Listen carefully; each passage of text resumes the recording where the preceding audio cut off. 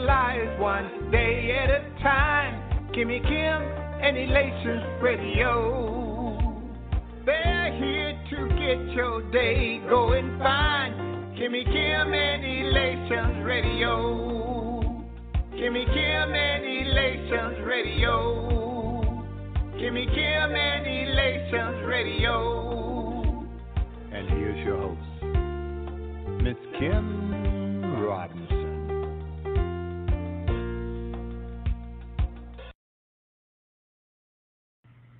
Divine greetings. We thank God for Elation Magazine and the opportunity to podcast every Thursday, 5 o'clock Central, the Loretta Petit Show, Women Winning at Life from Ministry to Marketplace. Look for Loretta Petit on Facebook so you can get information about our official prayer line. We'd like you to join us. Thanks again, Elation Magazine.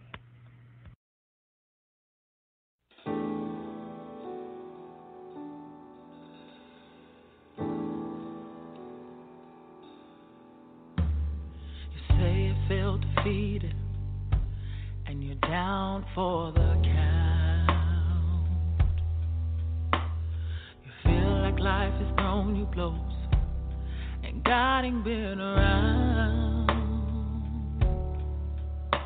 But I've come to encourage you, so hold your head high. Know that God is in your corner now. Inner life, you are a winner. You just can't lose. Who burn a KO more than a conqueror? Jesus in you. You are a winner. You were born to win.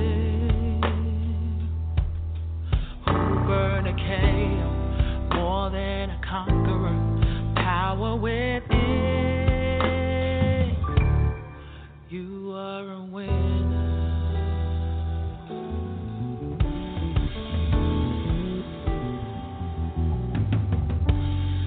Somebody's saying to me now, you just don't understand. No, I understand you very well. Where I've been, so I come to encourage you, pull you up by your hand. Know that God is in your corner now. Just expect this His plan. You are a winner. You just can't lose. Burn a chaos, more than a conqueror. Jesus in you, oh yeah. You are a winner. You were born to win. Burn a chaos, more than a conqueror. Power within, oh yeah. And I know what it feels like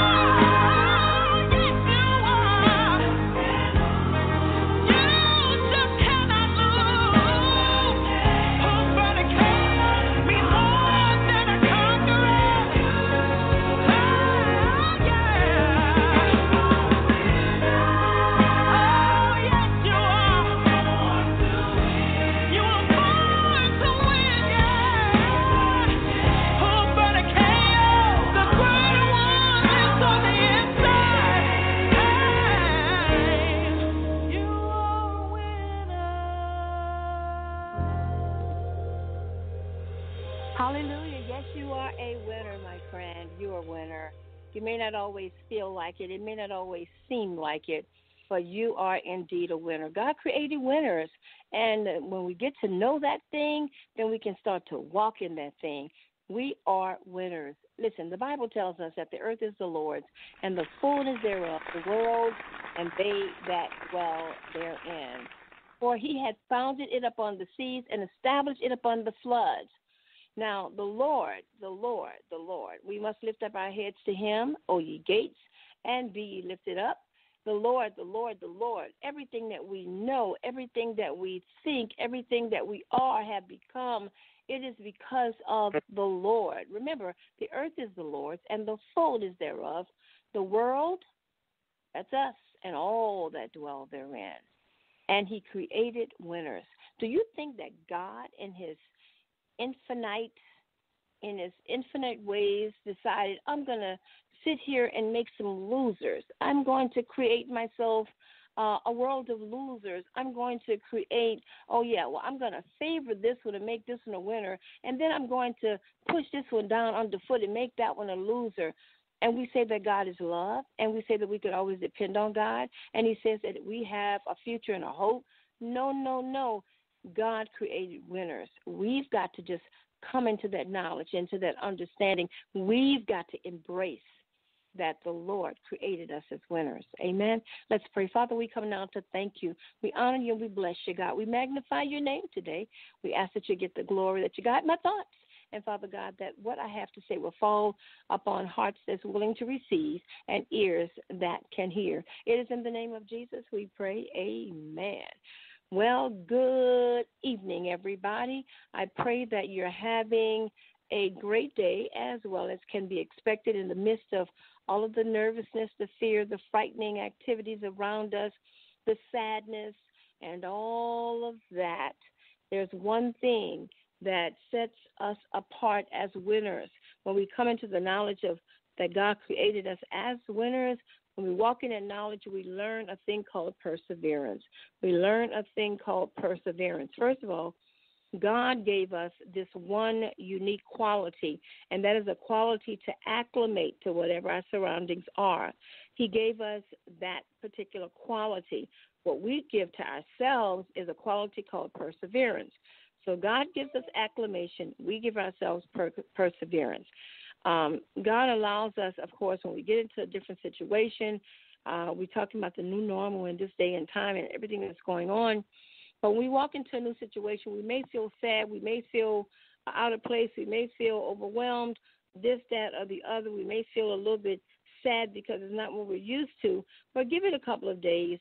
That thing that God has given us called acclimation, it starts to take shape. And we start to acclimate to our situations in a place where we can actually cope. We learn how to cope because of this quality called acclimation. But in order to come out a winner regardless of what's around us, to keep that high mind of faith, to keep our spirits, of course, turned to God and his will and his way, we've got to embrace a thing called perseverance. And perseverance, my friend, is persisting without delay toward your goal or your success. Persisting without delay toward your goal or your success, regardless of what happens in the process. You feel the pain, you have real emotion about what is happening to you, or what people are saying to you, or what people are doing to you. But even though they hand you that lemon, you find sugar from somewhere and you make lemonade. So it's called perseverance. We thank God today for my wonderful producer, Miss Kimmy Kim. Hats off to you, and I pray that God continues to keep you safe and well, you and yours. She is an awesome sister in Christ. And to Jerry Royce, thank you, sir. We appreciate you more than you know. So we thank the Lord today for all of you that may be tuned in. We want to grow our audience, and we can't grow our audience by not doing anything, but by doing a little bit more than we did the last time. And I'm talking to me too. So I want to grow my listening audience, and I need your help. Whomever you are that may be listening on today, I need your help. I need you to be able to share the post from my Facebook group, to your Instagram account or your Twitter account, or just to another few Facebook accounts. And, of course, if you got this via text, that you will share that we're on every Thursday at this time. You can share that. And, of course, if you're a part of the Coffee Sisterhood Network, you can share it wherever you please. I just want you to share it because we do want to grow the audience. I believe that God gives me great content every week that I can share with you guys. We all need each other. And right now in this most pressing time, we all need each other. We need each other. We really need each other. And we need a word. We need a word because what we're dealing with can, make a person really lose their mind. It can truly make a person lose his or her mind. So many people are being challenged right now, mentally speaking. You may not want to embrace it if it's in your family. You may think, oh, they're going to be okay and da-da-da-da. But this quality that God has given us to acclimate is being combated by the enemy. The enemy combats what God gives us every time. I don't care what God gives you. The enemy is going to try and counteract it. But it's going to take faith to be able to receive that gift of acclimation and to be able to settle in our situations as long as is necessary. But when you embrace what the enemy is dishing out to you and selling to you, it becomes a period of unrest for you. You find yourself unstable, imbalanced. I want you to know that that's not the hand of our mighty God. That is the hand of the enemy. And he causes you to lose sight of who God is in the midst of your troubles. In the midst of your troubles, you start to think that the troubles are bigger than your God. But, that's a flip-flop of what is the reality for a believer. We have got to know that our problem may be big. Oh, my God, it may be gigantic, but God is still bigger. We've got to know that, and we've got to walk in faith.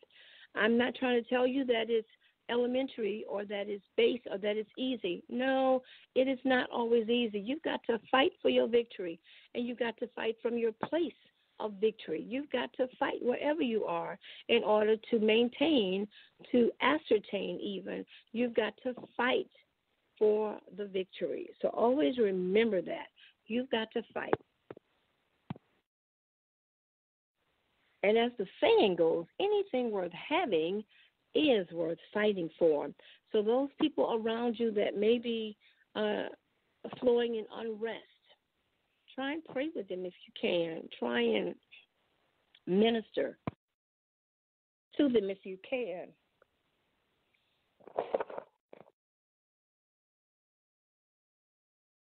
Try and remind them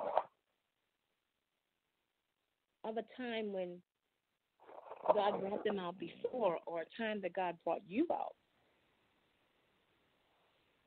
I can't say from a similar situation because I don't ever recall myself being in a situation like this. But there have been some other tight spots and some hard times and some tall mountains that God has brought me over and through that I can share with someone. And we've got to do that because anxiety is creeping up on our loved ones. Anxiety is creeping up on them, and they are, going through these undue feelings now. Granted, some people we cannot help because they're dead set on believing what they want to believe. And do you know that also conspiracy theories are raging? They are going, at full speed. Conspiracy theories are all around us. But don't be closed-minded to the conspiracy theorists, because I believe in the midst of all of that, there may be an ounce of truth. They just cover it up with all of the extra, There may be some things that you might want to jot down and go and check out for yourself. Do a little bit of homework, research yourself, so you can kind of understand, what they are conveying, wrapped up in such a bulky package, an unusual package.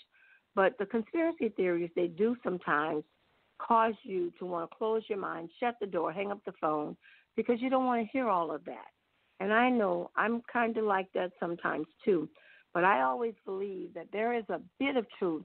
Many times there's a little bit of truth hidden in all of that. You just got to go through the layers and get to whatever that truth is. Ask God for guidance. Ask him for illumination, what's going on. But stay focused on what God is saying in your spirit, not what people are saying in your ear. Because a lot of times those conspiracy theories will throw you off of your base.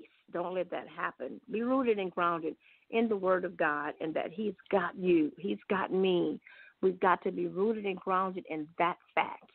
One of the things I found out about some conspiracy theorists, they make their theory their God, and that is a gross error.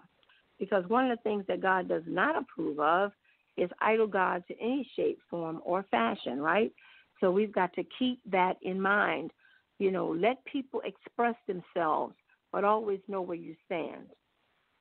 Let me say that again. Let people express themselves, but always know where you stand. Everyone should be given an opportunity to voice where they are. This is a country of democracy. We all have freedom of speech. So sure, say what you have to say, but also listen to what I've got to say.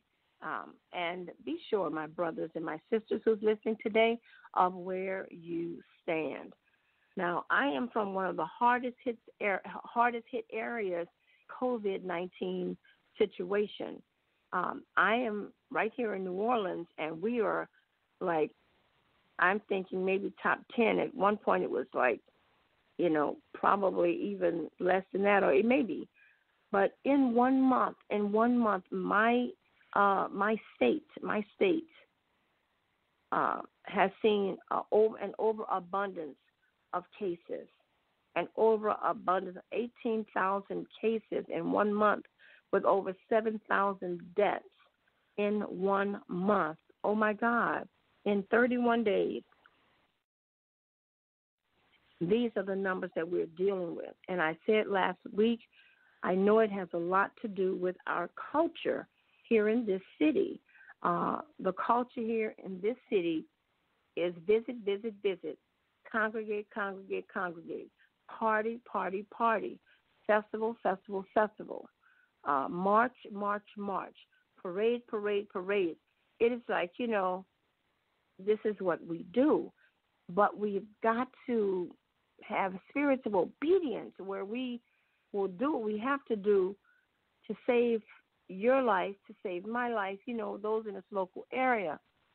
But it's just so much disobedience. So I'm asking the saints of God, wherever you are, to pray for my city, for my state, that our people would just be obedient and stop the congregating. Many people are planning to have these big cookouts on Easter Sunday. We can't do it, people. We just can't do it. And we've got to just keep on sounding the alarm. Hopefully and prayerfully, somebody will hear with their inner ear and back off. We are being enforced. Our police departments are issuing citations, are putting people in detention and things of that nature. And then you're stuck with people that may be affected. So, you know, it's just, it's a sad, sad scenario. In the midst of all of this, I lost a dear friend. My dear friend succumbed to this COVID-19, and it just seems so unreal, just so unreal. And I may have mentioned it last week, I'm not sure, but loved him like a brother. And my thoughts and my prayers are going out to the Ed West family, We loved him so much. We thank the Lord that he knew God in the pardon of his sins. He knew Jesus, and I'm so grateful for that fact. Amen. All right, so we're going to start to pick up the pace and turn the page. We want to have something positive to share today. So the first thing I want to say to you is, if you want to reach out to me, you can send your emails to me, LorettaReviews@gmail.com, LorettaReviews@gmail.com. You can hit me up on social media as well. I am Loretta Petit is my handle on Instagram. I am Loretta Petit. Petit is spelled P-E-T-I-T. 5 letters, P-E-T-I-T. I am Loretta Petit. On Facebook, simply Loretta Petit. On Twitter, check me out as Preach Girl on Twitter. This is April. And, of course, don't forget, if you're filing your 2016 taxes because you're behind, you have to get it in by April 15th if you're going to collect anything owed to you. You must get your 2016 taxes in by April the 15th. Also, April brings us National Pet Month. National Pet Month. This is the time to be good to your pets and a great time to adopt a pet. It's also International Amateur Radio Month. International Amateur Radio Month. For all the people that tinker with radios of any kind, it's International Radio Month, Amateur Radio Month. And you can check out some of the things that you can probably get involved in this month, things you can go to learn by virtually, of course, in this particular season we're in. I want to talk to you about winning. I talked about perseverance. Perseverance leads the way. We've got to be people that persevere. We must be people that persevere. I want to just paint a quick little scenario for you. If you find yourself a part of a group/team and they seem to demean you or ostracize you or make you feel that you're of none effect, they make you feel that you're the dirt of their shoe or pointing fingers, innuendos, calling you names, and all of those things of that in that arena, you can excuse yourself or you can voice yourself. You've got to speak up for yourself. People may call you names because sometimes people don't want you to voice yourself. They don't want you to voice where you feel, where you live, or how you're feeling about a thing. But in the midst of it all, you've got to speak up for you, right? If you don't speak up for you, chances are no one will speak up for you. If you find yourself in that kind of a situation and you are after a particular goal or you're shooting for something within the arena that you serve, then I want to encourage you to simply persevere. Hear and don't hear. Let some things pass right over your head. Stay focused on what your goal is. If you have a strategy and that's a part of it, but it looked like it's not going the way you want it to go, persevere, hang on in there, and persist without delay toward your goals, toward your success. Why am I saying it like that? Because what you want in life may not be so easy to grasp. You're going to have naysayers. You're going to have people oppose you. You're going to have people that's seemingly appointed to be there to bring you down, whether in title, in grade, or whether just in your mental capacities or in your feelings. I want you to know in order to persevere, you're going to have to rise above that kind of a storm. You're going to have to speak up, you're going to have to speak out, and you're going to have to stay focused. Stay focused. You know the term survival of the fittest, right? Survival of the fittest. If you're going after a goal, these things are only placed there to be in your way. Like I said, whenever the Lord is giving something to you, the enemy always wants to pop his head to cause the friction. But persevere because you are a winner. You are a winner. Here are some things that will help you when you get off track, because, you know, we do get off track now. I don't care how strong of a Christian you are. We do get off track sometimes. So to focus your way back on track, I want to offer these particular tips. With all of the work that you do visualizing your success and eliminating excuses from your life, you're bound to get off track. And it does happen to the best of us. But if it happens to you, please use these tools to set things right again. Number one, I want to encourage you to refocus by finding a quiet place away from distractions and thinking about your goals and really examining your reasons why. What are your why reasons? Why? Why is this thing important to you? Why are you going after this thing? Examine your reasons why. Talk to the Father in your quiet time and say, Lord, this is my why. Does this line up with your plans for my life? This is my why. If not, I'm sure the Father will give you a different why. But understand, in the midst of it all, just try to refocus on what you feel that the Lord has already given to you. as your why reasons. So refocus is my first point. Refocus simply means to focus again. Focus again. You know, you lost a little focus. It got blurry. Some lines got crossed. Refocus. Secondly, revisit. Revisit your vision boards. Revision them. Study them. Look at them not just as pictures, not just as a timeline, but revisit this vision board and study it. And if you've got to add something to it, because your vision board should be a living vision board, because life happens and things don't always work out the way that we want them to. So revisit, that means visit again that vision board. Study it and get yourself back on track. The third point is not just to refocus and revisit, but to read. And reading is so important.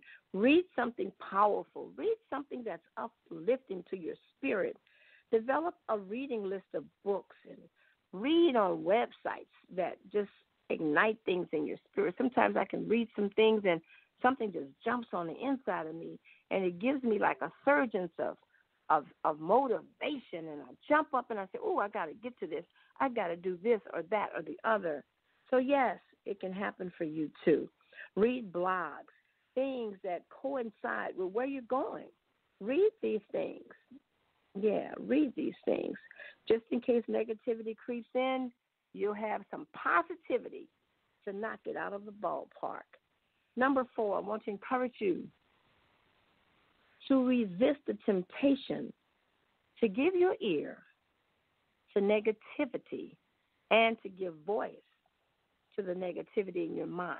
I want to ask you to set yourself so where you're going to resist the temptation to listen to all of the chatter. You want to know this, you want to know that, you want to know that, and these are negative things that's being shared. And you're thinking that, okay, well, I just want to be in the know. No, you're the gatekeeper, right? Too much negativity in is going to cause you to feel too heavy to move forward. So resist the negative voices in your ear and resist giving voice to negative thoughts in your mind, such as, I'm not good enough. Oh, well, they'll never choose me. Well, I didn't go to a certain school, and all they want is people that went to those kinds of schools or people with those kinds of degrees. They're not going to give me a chance to show what I can do.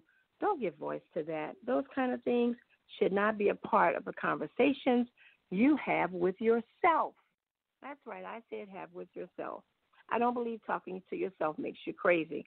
Now, there are a lot of things out there that indicate that somebody could be crazy, but talking to yourself, not necessarily. You talk to yourself to say, I can, I will, I must. Things you say to yourself, and that's what you give voice to. But you don't give voice to negative thoughts in your mind, but you cast them down. So not only refocus and revisit and read and resist, but review what you've accomplished thus far on your journey. Shout glory. Say, praise the Lord. Be grateful that the Lord has given you a great journey thus far, that it has been good.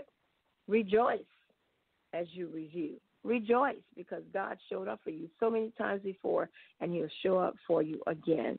So those are ways to get back on track. Refocus, find that quiet place, revisit your vision board, study it, read something powerful, something exciting and uplifting, websites, blogs, books, and so forth. Resist the temptation to give ear to negative talk and to give voice to negative thoughts.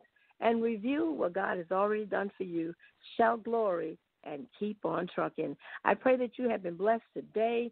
Hey, don't forget to be a good neighbor. Call somebody, see how they're doing. Help somebody out if you can. Pray for each other. Be there for each other. Remember, we're all in this together. This has been the Loretta Petit Show, Women Winning at Life from Ministry to Marketplace. My name is Loretta Petit, and I'm excited. I'm praising God because I'm winning at life. Till next time, may God bless you. Bye-bye.